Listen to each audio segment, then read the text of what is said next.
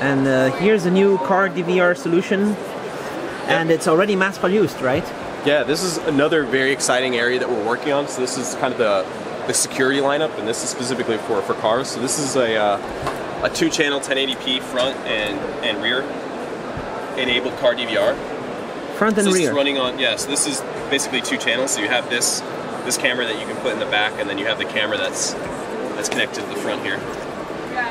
So it records 2 times 1080p at 30 frames per second. Right. So there's also, if you come here, back up a little bit. Yeah. You can actually see this is a video that we captured that was running off of that device.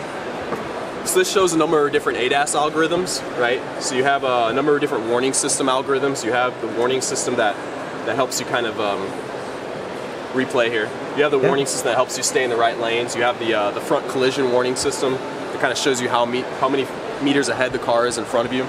So these are algorithms that we built into the solution. This is also a license plate detection algorithm. That's totally awesome. And all this stuff you're doing in real time from this Allwinner V3. And this is another product with a V3 inside? Yeah, so this is a Sport DB, so that's running, you can run 1080p at 60 frames per second. Yeah. You can also do 720 at 720p at 120 frames per second. All right. So this is a form factor for a Sport DVR. And this is an exciting market for you, the sports camera? Yeah, I mean, it's a good market for us to be able to get into because one of our most important competitive strengths is our video engine technology. So all the video engine, the encoder and decoder technology is all self-designed by Allwinner. So we're able to get ahead of the pack in designing products like this. Well, how can you include all this stuff? This is a single core Cortex-A7. You can all these algorithms work. You can, just before you can actually self-drive the car with your CPU. You're not far. Because you have a Cortex-A7, but it's running at a high frequency, so you can actually run all this stuff in real time accurately. All right, and let's check some more that you have in this area.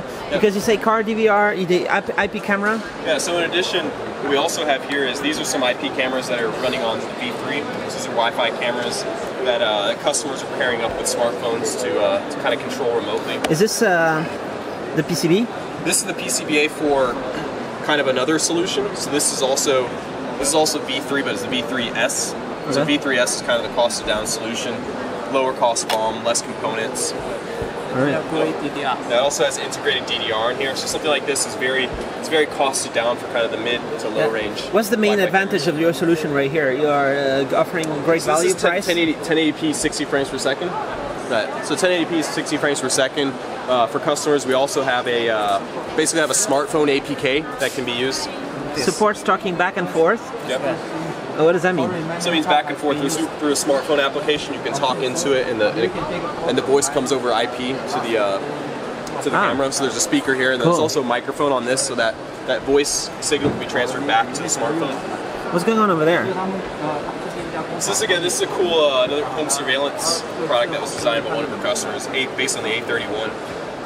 So this is actually kind of a device that sits out in front of your house and kind of. And then you have different ways to unlock. You can do face recognition, gesture. Yeah, it's a smart home entry system. So you have a card, you have RFID here. You kind of go here and swipe. Unlike successful, you can go through gestures. Okay. Cool. So this is totally mass produced, right? Many customers shipping already the solution. Yep, all mass production right now.